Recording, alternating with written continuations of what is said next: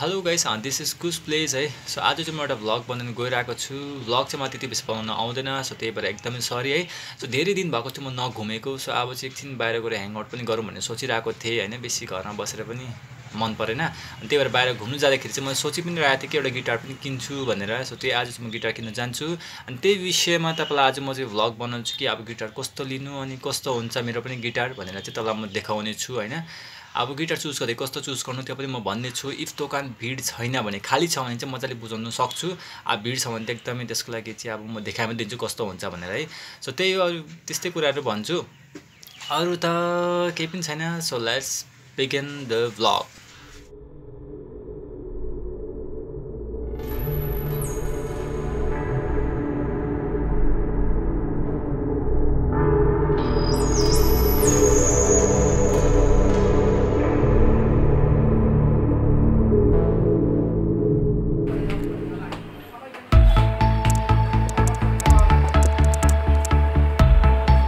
So finally store पनि हामी पुग्नु आँटे है, the galaxy music store.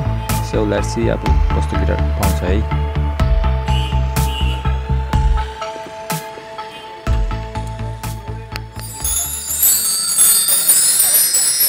So guys, सबैभन्दा पहिला म एउटा गिटार चेक गर्न जान्छु। इलेक्ट्रिक गिटार, यो चाहिँ ब्रान्ड चाहिँ कर्टको हो।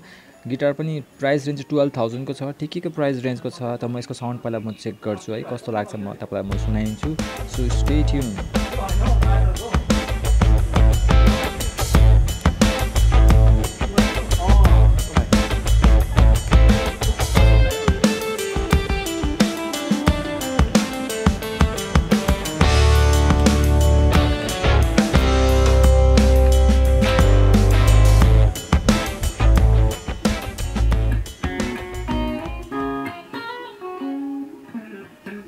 सो स्ट्रिङ र पिकअपको म चाहिँ टोनहरू चेक गर्दैछु पहिला कस्तो साउन्ड गर्दैछ भनेर है।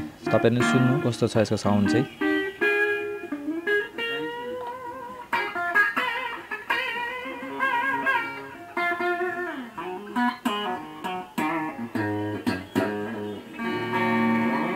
राम्रै छ, इन्डोनेसिया मेड हो, पिकअप पनि लाग्छ।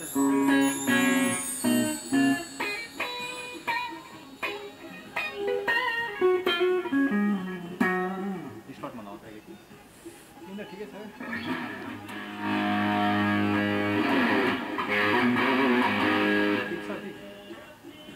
यो त दामी चाहिँ गिटार त 24 फिट हो नि त।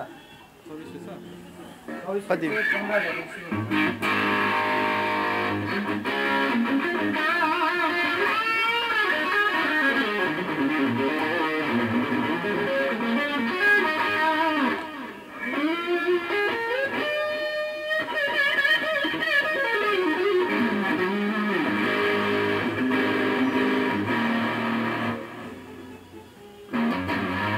अब चाहिँ म सेमी एकोस्टिकपट्टि चेक गर्छु, साउन्ड कस्तो छ। सेमी एकोस्टिकको मोडलहरू पनि चेक गर्दैछु, कुन चाहिँ मनपर्छ है त्यो म लिन्छु। सो अहिले चाहिँ म स्टार्टिङबाट चेक गर्दैछु है, कस्तो छ यसको टोनहरू, साउन्ड पिकअपहरू कस्तो कस्तो छ यसको चाहिँ।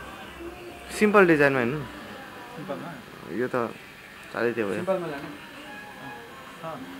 सर। एसटीएमपी कब आएको सर? एसटीएमपी यो त जाँदै त्यो भयो नि त, जाँदै डिजाइन भयो नि त।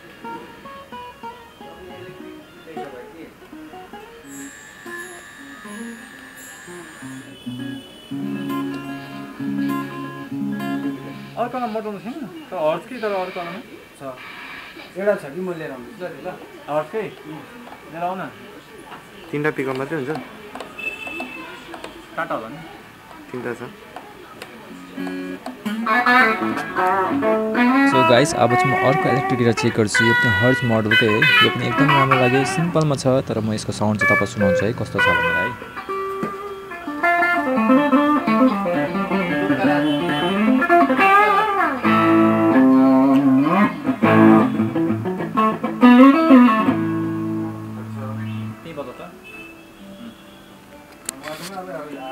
भन्छ क्या के ठिकै छ यो।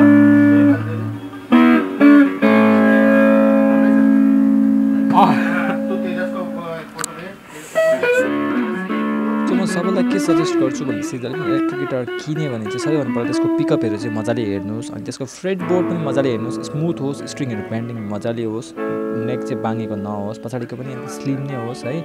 नेक स्लिम छ भने चाहिँ स्ट्रेट गर्नु पनि सजिलो पर्छ अनि ब्यान्डिङ पनि एकदम सजिलो पर्छ। सो त्यही भएर अरू त केही पनि बेसी हेर्नु पर्दैन है, प्राइस रेन्ज पनि ठिकै नै होस्।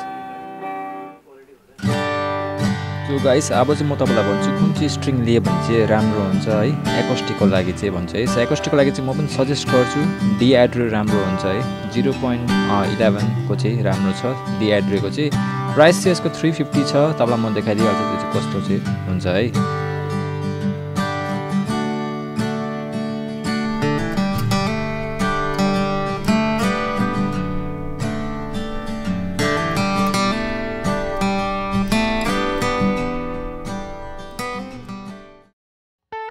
सो अब चाहिँ लास्टमा के भन्यो भनेदेखि पिक चाहिँ कस्तो सिलेक्ट गर्नु है। पिक चाहिँ सिलेक्ट गर्दाखेरि चाहिँ जहिले पनि पातलो सिलेक्ट गर्नु भन्दाखेरि 0.58 50 को चाहिँ सिलेक्ट गर्नु एकदम राम्रो हुन्छ, धेरै मोटो चाहिँ नहोस् है, किनकि पिकिङ गर्नु एकदम अप्ठ्यारो पनि पर्न सक्छ बिगिनर्सको लागि पनि है।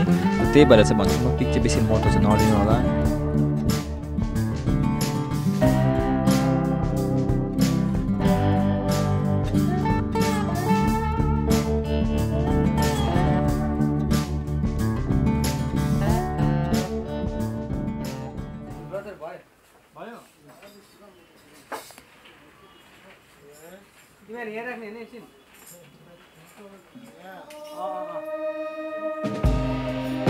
सो फाइनली मैले चाहिँ दुईवटा गिटार लिएँ है, इलेक्ट्रिक र एकोस्टिक। अब चाहिँ यसको म पेमेन्ट पनि गरिदिइरहेको छु अब।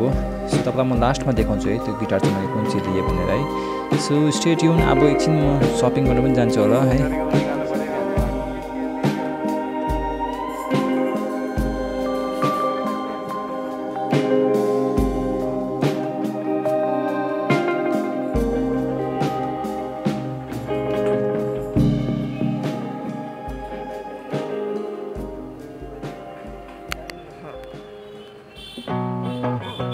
सो अब चाहिँ बल्ल स्टोरबाट पनि निस्केँ अनि अब चाहिँ towards to the Vega circle मल सिलिगुडी है, लाइक सपिङहरू गर्छु, के पनि खान्छु होला। So stay tune.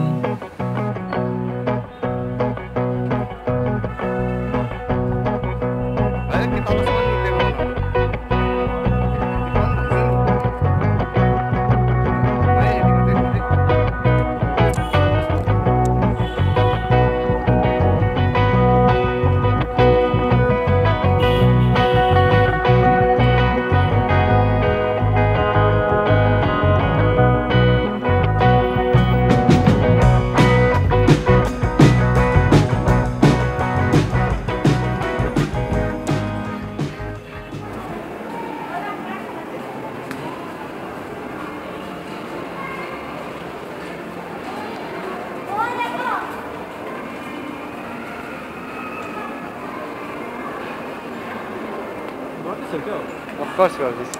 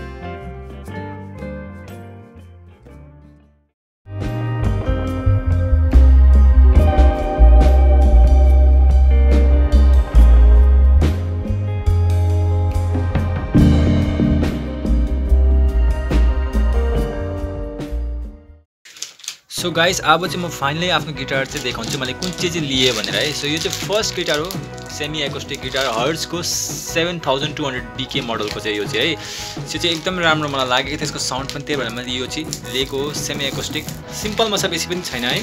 सो एउटा यो हर्ट्जको मोडल, यसमा चाहिँ के छ भने ट्युनरमा आएको त्यसमा फेसिलिटी बेसी गइरहेको छ भनेर मात्रै लिएको। साउन्डहरू एकदम राम्रो छ, जिउ पनि ठिकैको छ, बेसी ठुलो पनि छैन। सो अब यो चाहिँ एउटा हो इलेक्ट्रिकमा मैले चाहिँ यो लिएको है, यो पनि हर्ट्जकै मैले लिएको थिएँ, एकदमै राम्रो लागेको थियो साउन्ड पनि मलाई चाहिँ, त्यही भएर मैले यो पनि हर्ट्जकै लिएको।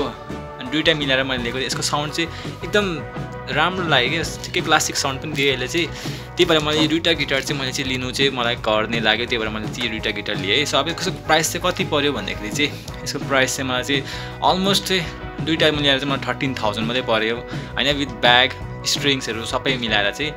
अब राम्रो थियो है, सबै मन पनि पऱ्यो, अनि त्यही भएर चाहिँ दुईवटा गिटार चाहिँ मैले लिएँ। यही थियो आजको भ्लग है। सो स्टे ट्युन है, अब जति पनि गिटार लेसन आउँछ सबै यसै गिटारमा म दिने कोसिस गर्छु। So till then keep practising and keep playing and subscribe गर्नु पनि एकदम नबिर्सिदिनु होला है।